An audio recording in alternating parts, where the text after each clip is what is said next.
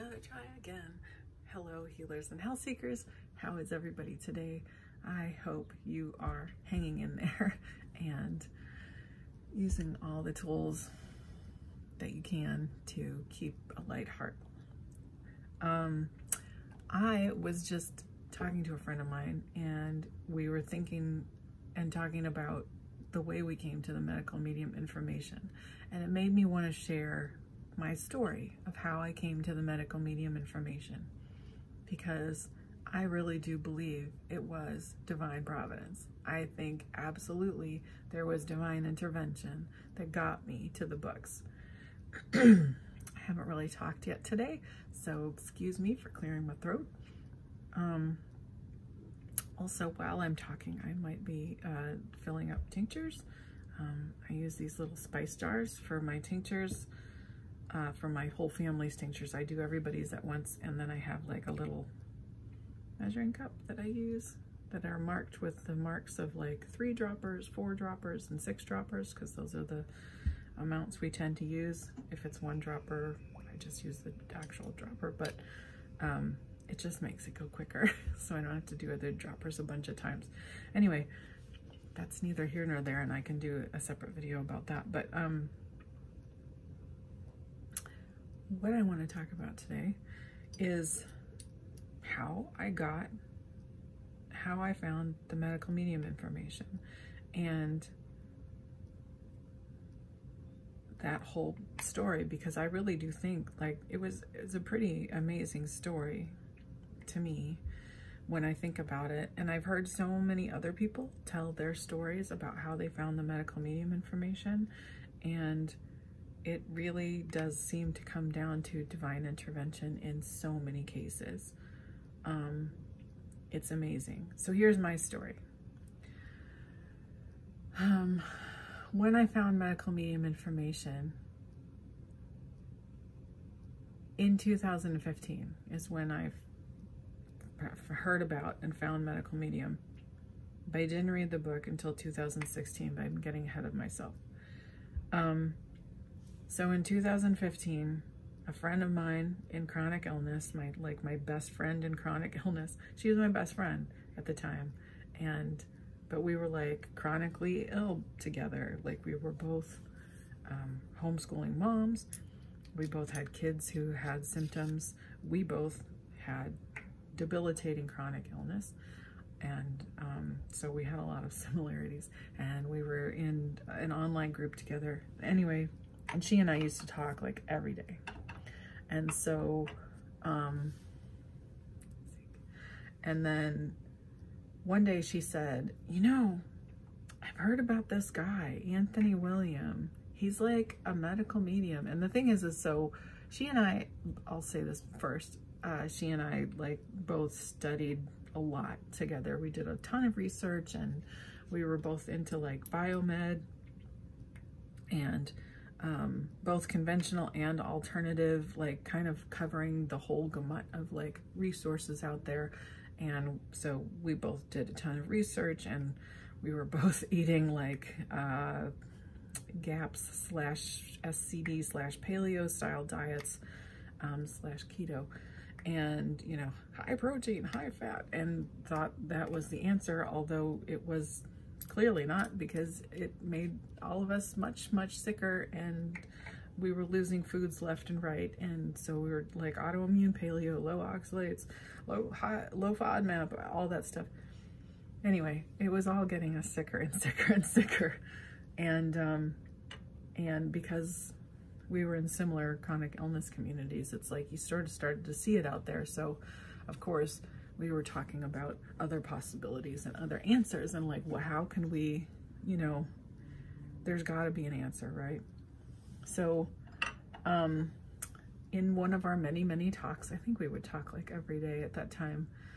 In one of our many, many talks, she said, you know, a friend of mine was telling me about this guy, Anthony William, and he's like this medical medium guy, and she's been like using his, you know, she saw him, and she's been having really good results with her child, and even for herself. And she's like, I think we ought to check him out. And then she's, you know, so we were talking about him, and then she said, hey, he's on this Hay House Summit.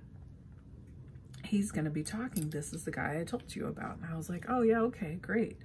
So I watched, or listened to, I guess. I listened to the Hay House Summit, and oh, I kind of forgot to talk about all my symptoms. So I just said buddies and chronic illness, right? But at the time, what I was suffering with, oh my God, innumerable symptoms, like over 100 symptoms. And,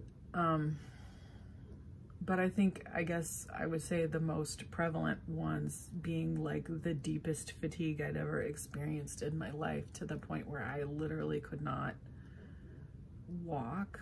Like, there was one point at which I had a good day, because anyone in chronic illness knows that there are good days and bad days, and those are,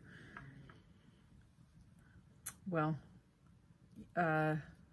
case by case, and also, you know, user defined, because it's like a good day in chronic illness can look very different from a good day in a healthy person's life. It would probably be like the worst day in a healthy person's life, or even worse than that, is a good day in chronic illness. But anyway, so I was having a good day, and I went miniature golfing with my son, and when we were leaving, and my husband, and we were leaving, and then went out into the parking lot, and I got like halfway out, I was 50 feet away from the car, and I literally could not walk anymore. I just like ran out of gas, to the point where, like, literally like a car out of gas. Couldn't push myself to go forward or further. Just ran out of gas. Just, that was it. Couldn't walk anymore. And I told my husband, I was like, I can't go any further. And because he knew I was chronically ill, he was like, okay. And he went and got the car and took me home. That's an example of like what it was like as far as the fatigue. Actually, that was a really good day that I could even go out and play miniature golf, because the fatigue got so bad that I couldn't even shower, and I couldn't even prepare food or do anything, fold laundry. Everything was such a Herculean task. And I had chronic pain, mostly in my back, for over 20 years, but it had spread to my whole entire body. And I had a diagnosis of fibromyalgia. I was allergic to the world. I had a diagnosis of mast cell activation disorder. I had POTS, which is postural orthostatic tachycardia syndrome, where your heartbeat goes nuts. It's a very irregular and can speed up and slow down depending on the position that you're in. So like sitting to standing, or you can't bend over. You can't bend over, you'll pass out. So I couldn't bend over. And the symptoms vary for POTS, but fatigue is definitely one of them. Pain can be one of them. And fainting can be a symptom, and dizziness and stuff like that. Anyway, so I had all that, migraines and all kinds of, I mean, I had so many things, heart palpitations and eye floaters and, you know, all the insomnia and all kinds of stuff. I'm not going to go too deep into my symptoms, but because there were so many, there's like over 100, and if I'd be here all day. So the point is brain fog was also a huge symptom. And so it was, even though I did a bunch of research and stuff like that, like it was my full-time job, I had a lot of brain fog at that time. And it was like I would have to read the same things over and over again just to even get them a little bit, and my retention was really bad. I had also, what sort of spiraled my symptoms a lot was I had a concussion and a big mold exposure, and these are the two triggers that really spiraled symptoms for me. And so things really went out of control then, and that's when my health just took a really big nosedive. And anyway, so I was, you know, on Mattress Island, as they say, or Couch Island. I lived on the sofa. I'd get up out of bed and then just be on the sofa all day. My husband would make our food for me and my son for the day, and I would put it in the toaster oven. It was about the most I could do. And even that was sometimes a questionable activity, whether or not I could do that. And so, and showering only could happen like once a week, or it was bad. So back to my friend, you know, me listening to the Hay House Summit. I listened to that summit with Anthony William, the medical medium, and I listened to him. And as he spoke, I thought, this guy he is saying the one thing I've been asking all my doctors all this time, because I'd seen so many doctors and so many practitioners and so many specialists and of all kinds, conventional and alternative. And I'd ask them all the same question. If they'd give me a diagnosis, I'd say, great. So what's the root cause of that? And what do we do about it? How can we heal it? And they would always say, oh, we don't know, but here's some drugs. Here's a prescription. And I was like, well, I'm allergic to almost every pharmaceutical. I can't take these drugs. There were very, very, very few pharmaceuticals that I could tolerate. And I had all my medications that I could tolerate were compounded. Anything I would try had to be compounded. I don't know if you've ever tried to compound medications, but it costs significantly more because insurance companies don't usually pay for compounded medication. And if they do, they only pay half. So anyway, it was very expensive, but whatever. And I would react to almost every medication they'd give me, like bad reactions. One medication, ketotifen, that they prescribed for me made me immediately violent. Like I had these just like insane violent thoughts, and I just felt violent. And I was like, you know, like it was crazy. Like I was in just like a crazy rage. Like I'm totally out of character for me. And I was like, no, called the pharmacist, and I was like, what is this? I've never had this before. And it took him like 15 minutes, but he looked it up. If you are somebody who ever takes medications, your pharmacist knows way more than your doctor about what those medications do and how they interact with things. I will say pharmacists are incredible, because that pharmacist took the time to actually look it up, and he found it, and it took him like 15 minutes looking it up, because he was like, I've never heard of that. But he said, actually, it is listed as a side effect of this medication, but it's like a very rare one. And I'm like, well, welcome to my life, because if it's rare, I'm going to have it right here. I'm like, well, you'll be hearing from me more. No, but I will say the compounding pharmacy, they were great, because, you know, you could call the pharmacist anytime and have like real conversations about the medications and the interactions and all that stuff. And that was very educational and very helpful for me at that time. But it didn't mean that I didn't react to everything I tried to take. So medications never worked out for me. They didn't help my symptoms because I couldn't take them. And now that I know what pharmaceuticals really are and what they do in the body, I'm really glad for that, because they just would have done more damage if I could have. Okay, so we're back to the book, right? So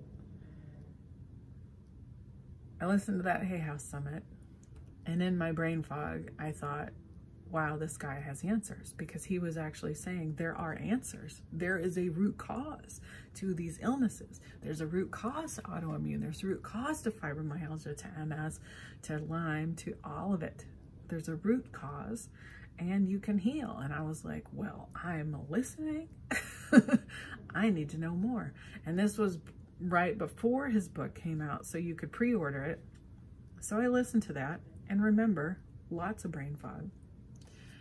And then whatever happened after that, because that was in 2015, probably September or October or something like that, because it was right before, I think the book was, it was available for pre-order, but it was before it came out. So whatever that was. And lots of brain fog. So in 2016, in June, one day, I was having a good chronic illness day.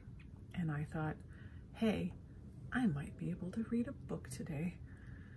I hadn't been able to read in a long time because of brain fog. I could read short things, maybe an article here or there, which I did because I did research like it was my literal paid job and like my life depended on it, because it did, I thought, and at the time. And I looked on my Kindle, and now remember, the last thing I remember about this situation is that I wanted to read the book. That's all I remember. I looked on my Kindle, and on my Kindle was the Medical Medium book, and I thought, oh yeah, I wanted to read that. Maybe I can read it.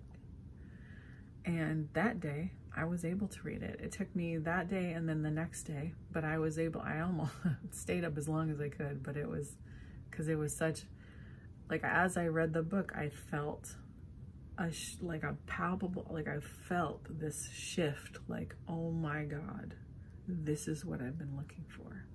This is what has been missing. It's like it filled in all these gaps where all that research that I had read and investigated, it filled in all these gaps, and it was like a ray of light coming from the heavens, really. It really was, but it was just like, you know, the harps playing, the angels singing or whatever. It was just like a ray of light, and I'm reading this book and I feel this shift, and I was like, this is what I have to do. I have to do this. Now, I still had brain fog, so I'm not saying I did it right to start, but what I am saying is that that had to have been divine intervention, because when I looked at that Kindle and saw the book there, I thought, I wanted to read this. How did this get here? Now, I don't know if any of you have a Kindle, but in order to get a book onto a Kindle, you have to download it. I mean, you can go buy the book on Amazon, but then you have to pick up your Kindle, turn it on, and download it for it to be then on the Kindle. And I had not picked up my Kindle in a really long time, but when I picked it up that day, it was already on there. When I went to look and see, like, what do I have to read on here? What's that? I had been too brain fogged to read for a long, long time. I didn't remember actually ordering the book at all. I was like, I don't know how this got here, but I'm going to read it.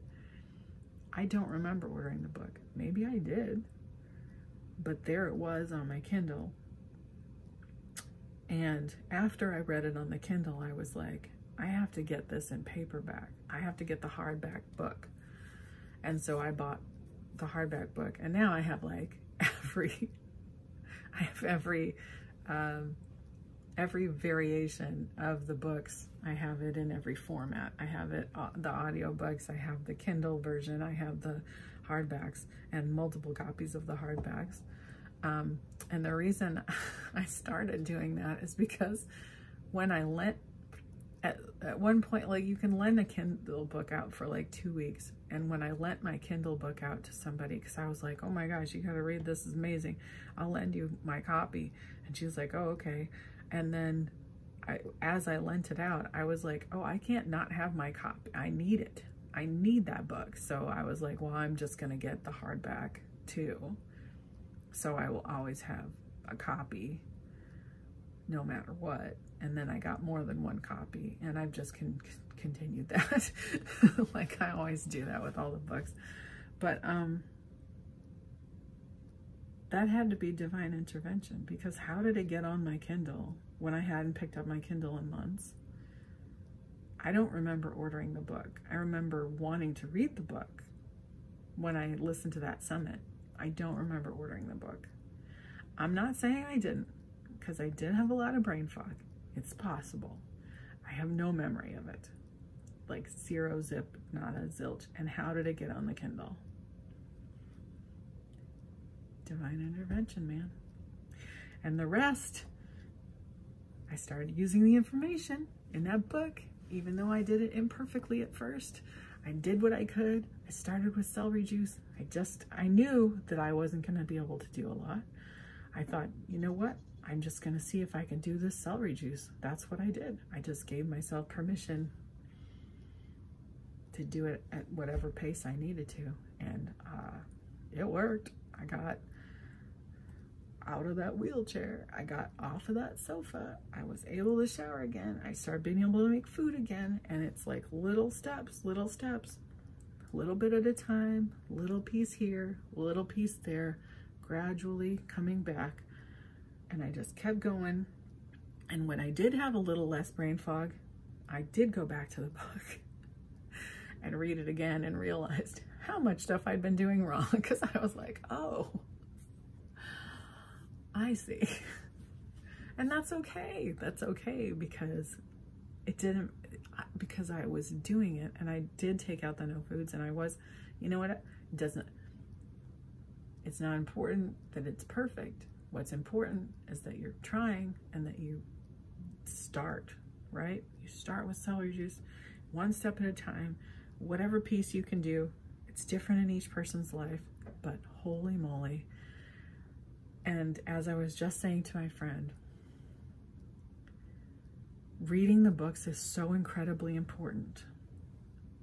Reading the books yourself is so incredibly important, even if you're brain fogged. And going back to them over time, again and again, because each time you go back to the books, every single time I go back to the books, every single time, and believe me, there's not a day that goes by that I am not interacting with those books in some way, or some piece of the medical medium information, lives or podcasts, or the healing path on the website, or the website. I'm on that website every day, looking up something, looking for something, whatever.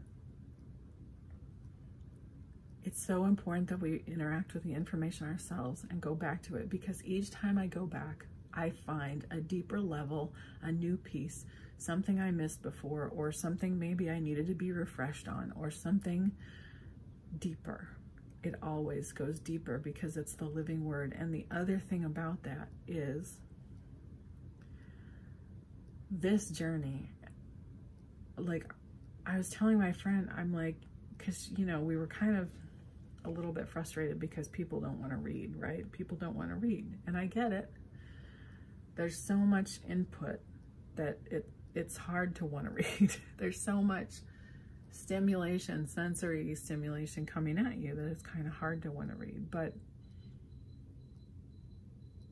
it's so important to read, because when I read those books, and I've read the books, it's given me so much, and being on this journey has given so much to my life and healed my body and healed my soul, and continues to heal my body and heal my soul, because there's always more to do. But it's been like the greatest journey of my life, and I want that for everybody. Like, I just want people to have that and to know what that is, and because I don't have words for what I've gotten out of this path.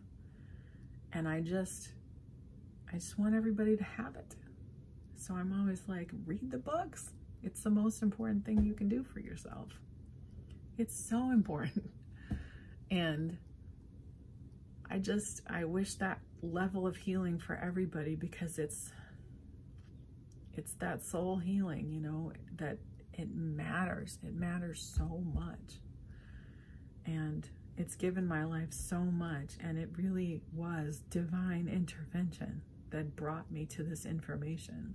And it seems to be divine intervention that brings everybody to this information, at least everybody who really, I think everybody, but not everyone recognizes it, but I think everybody, and especially when people really apply it and you see so many people heal and you're just like, that's from above. That's from above, man. So I just had to share that. Thank you for listening. And I wish you so many blessings on your continued healing journey. Stay curious, and I'll see you next time.